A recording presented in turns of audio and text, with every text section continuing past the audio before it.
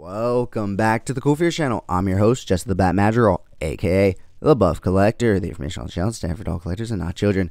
And welcome to episode 6 of my in-depth behind-the-scenes toy photography video series, where I go in-depth behind a single shot that I've taken for my Epic Shots by CoolFigurez Instagram page, and take you guys behind the scenes of my process, what the inspiration was, what the thought is behind the image, my lighting, and so much more. If you do enjoy this video, please remember to give it a like, share, comment, and subscribe. So this week, guys, we have the Pink Skulls versus Titanium Man. So once again, guys, shout out and thank you so much to Diamond Select for sending me over Titanium Man from their Marvel Select line for me to shoot and review. I had a lot of fun with this guy, and I continue to have a lot of fun. Last week I utilized this guy up against the Mezco Toys Hawk P40, and this week I had to do a shot with the Pink Skulls. As you probably know, I have been obsessed with these guys since I got them in. So yeah, I definitely had to do this shot, and what a fun shot it is. And the funny thing is, guys, I actually had to reset this shot up twice. The first time I did it, I got my shot in, it was all good and everything.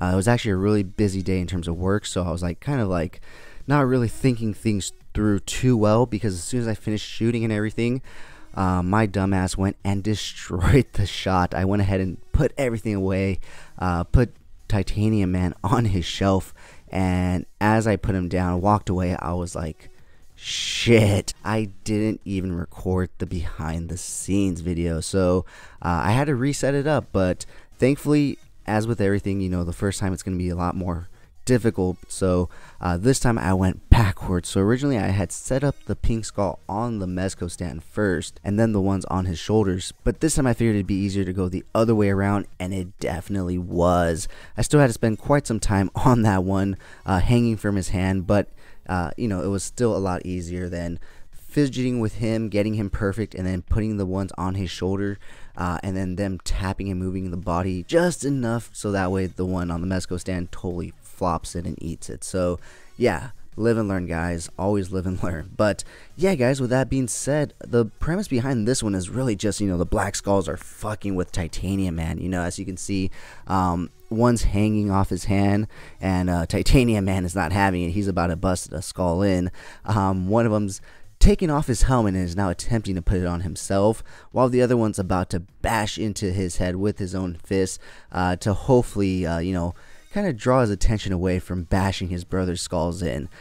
So yeah, guys, that pretty much wraps up the premise of this photo. Like I had said last week, when I first got this guy in hand, the Titanium Man, I had gotten 2 images in my head. It was this one and last week's image. If you want to know what last week's image is, go ahead and check episode 5 of my in-depth behind the scenes toy photography video series, or check out the full image over at Epic Shots by CoolFigurez.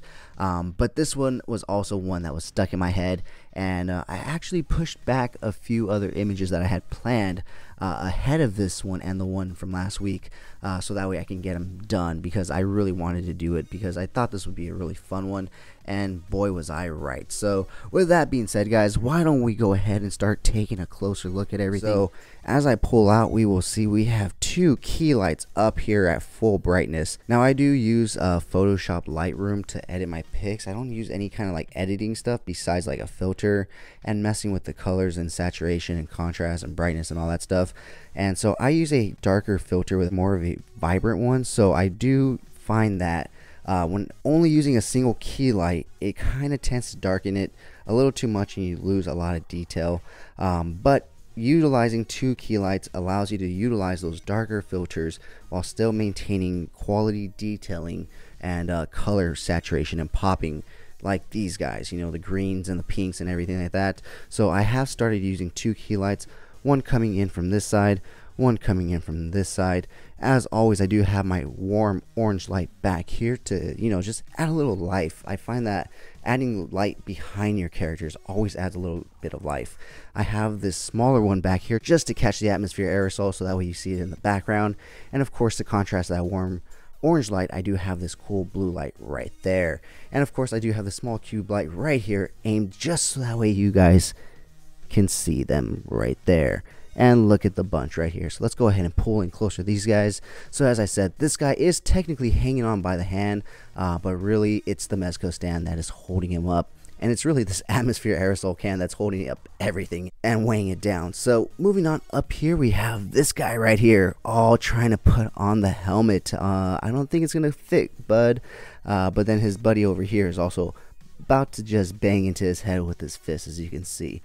He is the drummer after all, so he'll probably do it with some good rhythm and time. So anyways, guys, yeah, that's pretty much it. Like I said last week, a pretty simple premise, nothing too much. I haven't really messed with the background and area too much since I first got these pink skulls. However, that will be changing next week just a bit. I will just kind of just rearrange things, not too much, not too crazy, but for my next picture idea, I'm gonna have to move some stuff around so that it's more in view and stuff like that. But next week's shot is definitely gonna be a fun one, so let me go ahead and pull out one more time, get a good nice overview, and let's go ahead and pull back in. Alright guys, so that wraps up this portion of the video, but stay tuned because up next we will see the time lapse of me setting up the image, followed by the image itself, a few different alternate angles, and behind the scenes images. With that being said, guys, if you've made it this far in the video, type down in the comments below Pink Menace. That way I know you've made it this far and you're enjoying the content. If you can and want to help support the channel, please check out my Patreon link down below in the description. With that being said, let's go ahead and move on into the time lapse and the images. If you did enjoy this video, please remember to give it a like, share, comment, and subscribe. And as always, have a great fucking day.